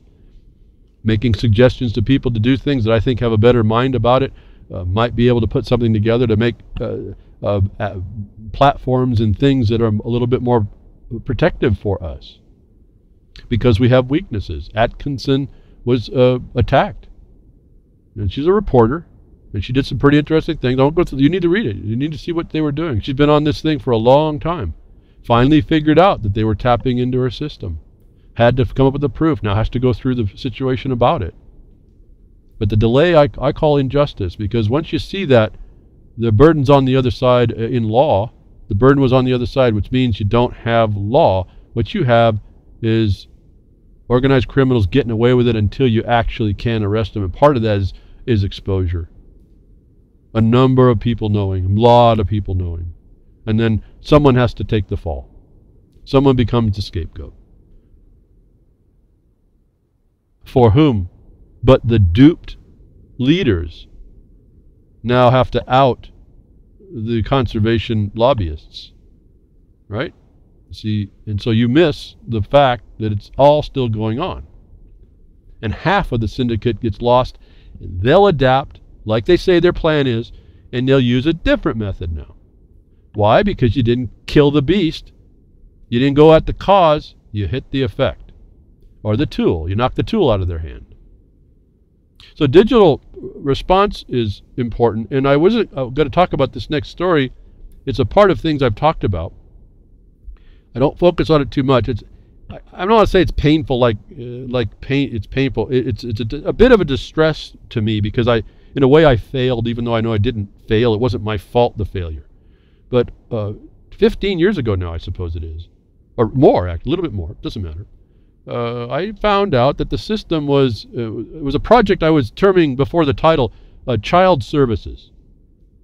And that was to relate to the concept of adult services, but not in the educational sense. It was more in the streetwalker sense. That I found out inside the system that the system was covering up well, it ended up being pedophilia. It's what you hear now. It's what you hear. I've told you this before. But I was going to pass this story because it's just too repulsive. And then I realized that there was a cover going on. because there was something blaringly missing in this story. And so I went back and grabbed it. And I think I got this from Gary L. on a Twitter point, but I'm not sure. It doesn't, thank you, Gary. But so I got a hold of this. I went back and found it. I didn't want to even talk about this stuff. It's too repugnant to me. But covering it up, allowing the cover up now, the cover over, the curtain that's placed by this action, I felt was too serious to not go back and touch it for however distasteful it is. Massive child sex ring busted in California. 474 arrested. 28 children saved. Now, I'm just going to give you the rough high points. When you listen to the video that's attached to this, you got to listen very carefully. They skim across a whole lot of things that when you actually try to connect the dots, stops making sense about what they did to bust this so-called child sex ring. Then you find out they did it by confining and constraining their review. For as much as they say, this is a message to all the people doing this in California, that we're watching you. There's no place you can hide. Well, they constrained the victims of this plunder. I call it this way because I think it's covering something else way worse. Something I know sits there. Something I failed to be able to bring out as the documentary. That you will look and see, they constrained their victims to expose this ring to digital website forums and connections. They limited the scope of their net to internet connections, internet use. And I want you to get this and see this, because this is another method of the cover. That when you see what the constraint was, and then you look at how they describe it, I'm wondering, how did they find 28 children when the program that they set up was essentially what you see on TV, these stings where they put an ad and they get somebody to go in and then they catch them. They catch the perp going to the supposed underage girls or boys' house without their parents knowing. That's what this thing apparently was. How were 28 children saved in a program like that? Is my ignorance as to the totality of the operation, which they admit was limited to digital interaction. Your digital life was hacked. You were induced through this digital platform. I want you to pay special attention that they don't name anybody that they caught. Doesn't mean that they aren't there. I'm not saying that they're not there. What I'm suggesting to you is, without naming who they are, you are not going to find, or you will find only, if you find any, you will only find token officials in this sting that says that a child sex ring is busted. What you won't find, you will most likely, other than token people, you will not find judges. You will not find CSD member workers. You will not see prosecutors, attorneys, cops, the support systems. You will see none of their members involved in this sting. And while we watch the child sex ring that somehow 28 children were put in jeopardy over, which was supposed to be a digital interference, not someone that's actually doing something. It's a setup. You will not see and hear or understand the underlying actual human, we call human, the animal trafficking, the trafficking that's going on, the sexual trafficking that's going on by the system itself. That I uncovered back when, it was known before, it was known way before. But I had the tools, I had all the video, it took a year, I was doing it right at the end of compiling this. It didn't even have a title on it yet. I was still right at the end, and I got myself collected up.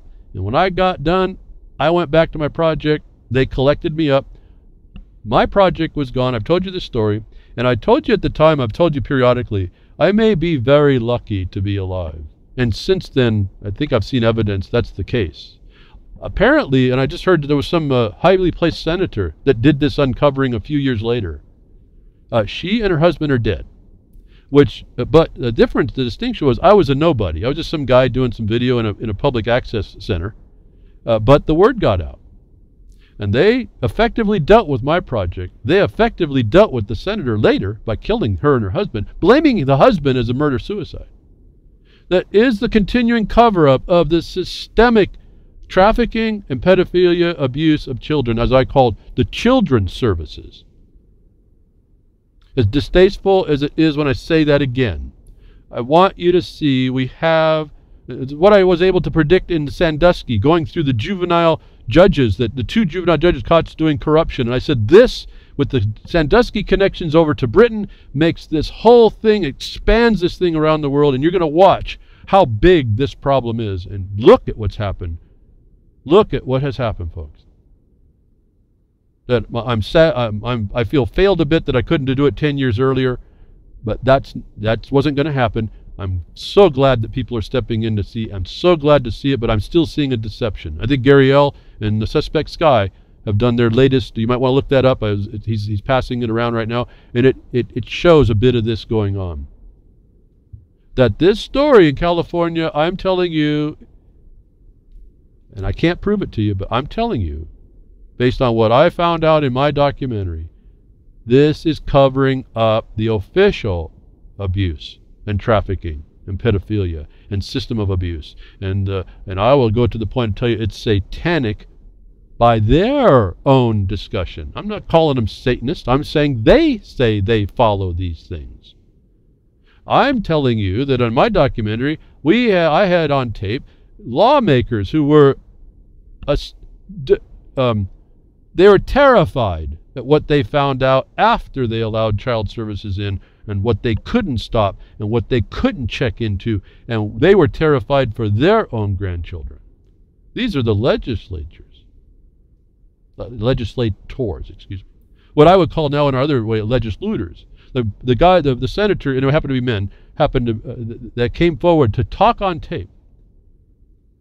Where, I mean, this was, when you sit with someone and talk with them, this was not some flashy politician. This was some rancher guy, 2 rancher people. They were blown away at the type of corruption that there is. Sitting with them and talking with them, I felt that this was a truth. And it was indisputable on top of it all. Backed up, their fears were backed up by other facts. So, again, I don't know what we're going to do about this. I just don't want you to think it's like that the government's doing something. I looked at every one of those people in the picture, and I'm sorry that I do this because it's like judging people. I said, you're all covering a crime, and I just said, you know it. You smug-looking jerks. Now, I don't know if any one of those knows that. But I tell you, folks, it's so systemic and so known and so covered up, it can't not be known. Did I say that right? They have to know about it. Let's put it back in the positive. And so I apologize. I mean, really, it's just distasteful to talk about this. I just don't know where to begin with it. I'm appreciative that people are still on this, but people die around this stuff. I guess that's a warning to you all that want to roll your sleeves up on this matter. But there's something behind this. Somebody's doing some covering up. There's another cat box cover up here, folks. They're covering up something. Somebody got close to somebody. I'll bet one or 2 of those people, or maybe a bunch of them, because there's a comment about a question of the arrest. Some weren't even involved, and they got arrested. I don't know that some of those weren't about to break some news. And this is one of the easiest ways to defeat their witness. Again, dire condition. I just can't tell you how. I mean, I just want to go speechless here. This is so bad. This is so evil, folks. I just can't tell you. And I guess if I hadn't done the documentary, spent a year of my life working to get it done, I probably wouldn't be it wouldn't be resting me so hard till today. What I couldn't expose, that is now becoming over time exposed and then covered. These people are brilliant how they cover this up. And so the cops are just not without protection, or without their attorney reasoning, wordsmithing about how they can do certain things and get away with it. And again, this is just part of the battlefield. I'm not trying to scare you off. I'm saying, listen, this is what's there. This is a target-rich environment. You have to go to battle intelligent. Smart is what they'll make you into, a digital receptive device, a digital witness against yourself because you didn't protect yourself correctly. The cops can't be forced to return marijuana, in a failed drug case. In failed drug cases, a Colorado Supreme Court says. Colorado Springs resident Robert Krause was seeking reimbursement after police seized his marijuana. And the interesting little reason for this is Colorado, where it's lawful, and I don't know if when he did the dirty deed, so to speak, they found it illegal what they did to him. He was asking for his marijuana back. They said, well, we can't force the cops to do so because to do so would be a violation of federal law if you didn't think your states are federal entities. The return provision requires law enforcement officers to return or distribute marijuana, the decision says. The compliance with the return provision necessarily requires a law enforcement officer to violate federal law, was the statement, quote. Now, I don't know how a return is to distribute unless you're perceived to be always in commerce by whatever the transaction, which means your cops are commerce. No, I should say enough said now. I mean, my mind just blew up again. I can go off on this and all the jurisdictions that are invoked. So your local police are subject to federal law. If you thought there was a separation of the states and the powers, they are now considered being distributing just to return what they stole from you. And you need to really settle slowly with this story and think about the statuses, the authorities, what they're referring to, who's imposed by what this court recognized, understanding that the Supreme Court also did not strike down the effect of the federal. They said that the mere handing back it's not distribution, folks. It's returning stolen property. See, it depends on how the attorney frames it, isn't it? Notwithstanding all my opinion, they said that they don't have to return the marijuana they stole from you because federal law prohibits that as a distribution. Now, I don't know how they're going to say that was distribution for medical marijuana, but they did. This is what the attorney, a bar member in the seat of decision, says. And so I wanted to turn one little thing over. You need to, again, familiarize yourself with this plunder that goes on. And look at all the cops that have now access to non-evidence they don't have to return or not have to account for, that now it's in a state that's legal. This is another way to more plunder. Like I said, it's plunder. But let me offer you something that I didn't see discussed. And this is an opinion, but based in some study on the way they slice the onion, so to speak. The way they slice this so thin. They split that hair. It might be, folks, and it is that in Colorado, the officers are considered distributing to return the property they stole, that they can't do that. Let me offer to y'all, and you can extend it maybe to Colorado, whatever else this might happen. They didn't say that the state was not, or the officers, the department now, was not required to return the value that those plants illegally taken represent. All right, maybe that was enough. I don't have to go further. The value, see, this is all based in value, money that they get, Federal Reserve notes that they can kick you back. Otherwise it's a takings. They may not be able to redistribute the marijuana because federal law does not allow it, but the federal constitution provides that it can't be a takings either. The value must be returned. Maybe this gentleman needs to have his attorney, if he can't do it, petition the department to return the money. The value instead. And I just wanted to offer that as an option to think about. Maybe help. I don't know these people. I don't have the time to go talk to them. Maybe some of you that are near and dear to this realize now you're under threat. Realize you can be right and still be in the wrong and not have your stuff taken. You see what just us in America is. You see the wordsmithing and the twisting of the Bar Association to comply with federal law. You see the connection to federal law. You see there's no distinction between the state and federal law in this commerce condition.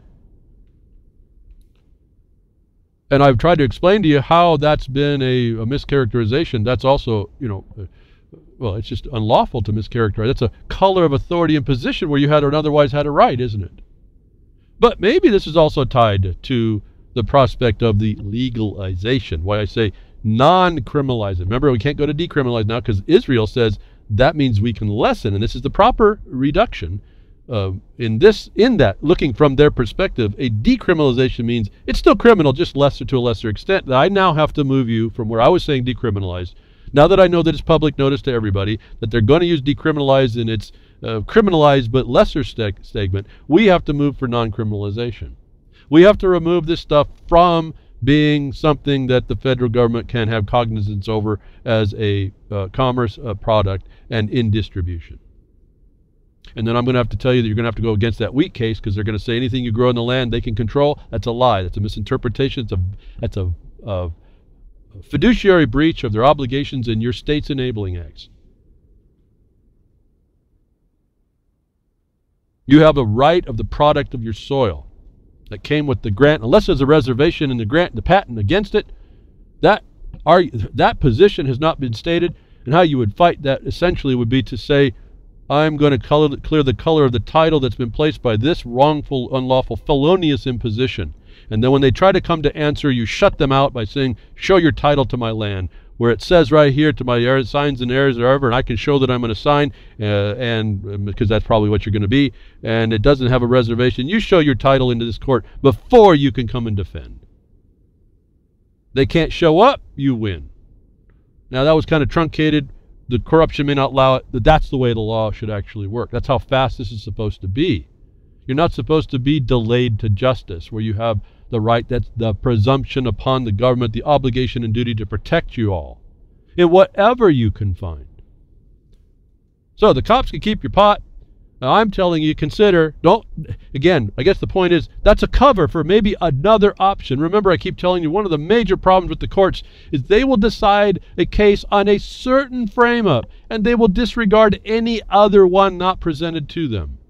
In practice, I can tell you, you can put 1,000 different premises, and they will destroy every one of them just because they can. Not entertain and not look at, not even be entertained by any of it. You can go through every argument you can find, and what the system will do will put it in the one they want to decide. That's not justice. If we had justice, the executive branch, the DOJ, could be petitioned for going after that judge for malfeasance and delinquency and acting without actual authority. That's a felony, folks. That's not in the office. I'm going fast again here, and these are what we have to do. When I start hearing a whole lot of us doing it the right way, that way, I'm going to be a lot better. Maybe I can take a day off. Probably not. Remember, this is a war. The war never ends. I don't care if they call it there's a sea. Someone's going to get bombed or something. Some artillery's going off somewhere, because we're just not that cool anymore about ourselves. And it's a sad thing. Cops are not above the theft and then being rewarded for it.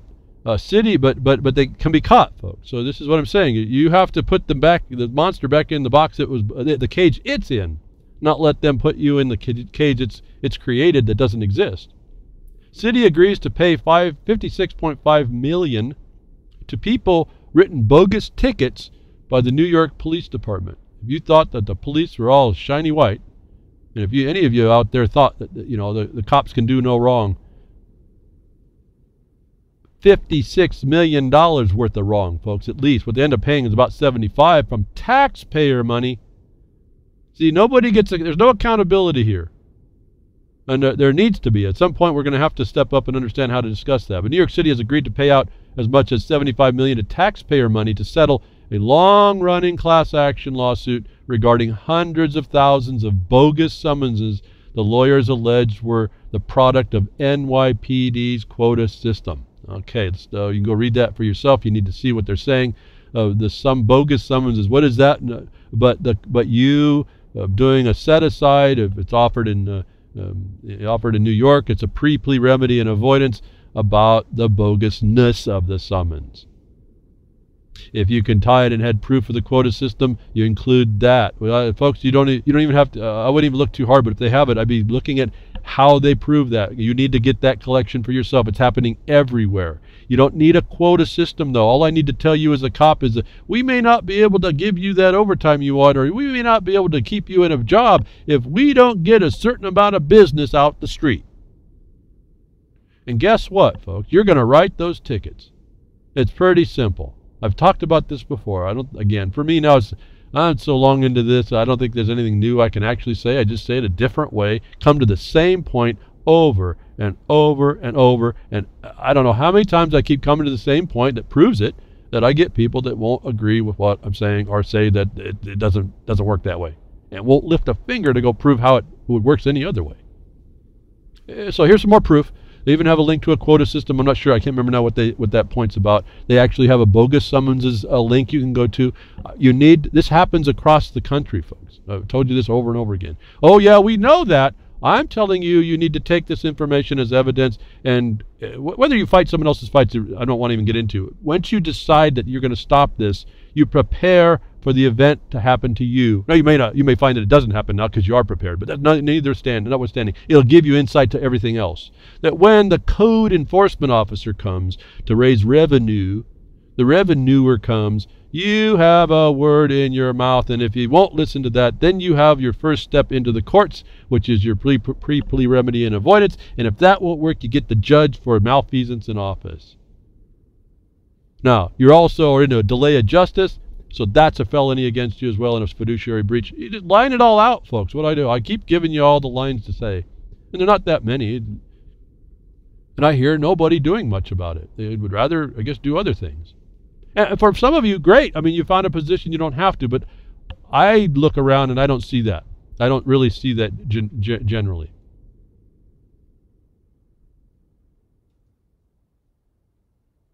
So I'm going to break some ice here. It goes a little bit off topic, but it speaks to this idea of revenue enhancement, but in a weird way. As I move through, I'm going to break some ice because I haven't been able to get to this point all weeks, and I got a couple here going. Wait till your local government, as they militarize your government, wait till they do this to you, that the Pentagon is already doing testing right now, that successfully tests micro drone swarms. The Pentagon may soon be unleashing a 21st century version of the locusts on its adversaries, as officials on Monday said that it had successfully tested a swarm of 103 micro drones. The important step in the development of the new autonomous weapons system was made possible by improvements in artificial intelligence, holding open the possibility that groups of small robots would act together under human direction. Little animal running the little AIs to swarm you. There was a video about this new robot that runs on wheels now. It has legs up front. It's a hybrid. Wheels on the back and legs up front. And that thing, they said it was the stuff of nightmares. When you watch how fast this thing is on these, it's a refrigerator essentially on wheels with legs. When you watch how this thing stands up and how fast it goes on its wheels, it is a bit terrifying to understand this is AI of the future. That they're all going to put these things in integrated swarms is the stuff of science fiction that is being tested successfully now, that is going to come to a local jurisdiction near you. If that don't scare you crickets into action, I don't know what is. You need to see what they're doing to us. Thank you for tuning in today. Hope I had said something that'll kind of get you moving. Just get you motivated. Start learning what you need to do a little bit better and be the force that you are, though you haven't really exercised that. And thank you for all the contributions and donations you can make to RLM in this moment that we need to ask to fulfill the costs of all the servers and things and those other items. Thank you again to Grimner for all his efforts and the integrity which he brings together the platform that we all use, and you get to hear whatever it is you think I'm saying, even if you disagree with it. I get to come here and do it every weekend. Do it. It's like an is. Thank you to Bo Diddy and Grimner again for Freedom's Network, freedomsnetwork.com, the social network. Jules, over 200 or more, or whatever it was, you're simulcasting. Thank you at ucy.com for the simulcasting. And terrestrial broadcasters, I appreciate what you're doing to send out the message on the airwaves for those people that have radios. And I'll be with you next week. Tech Diffs, nature willing, folks.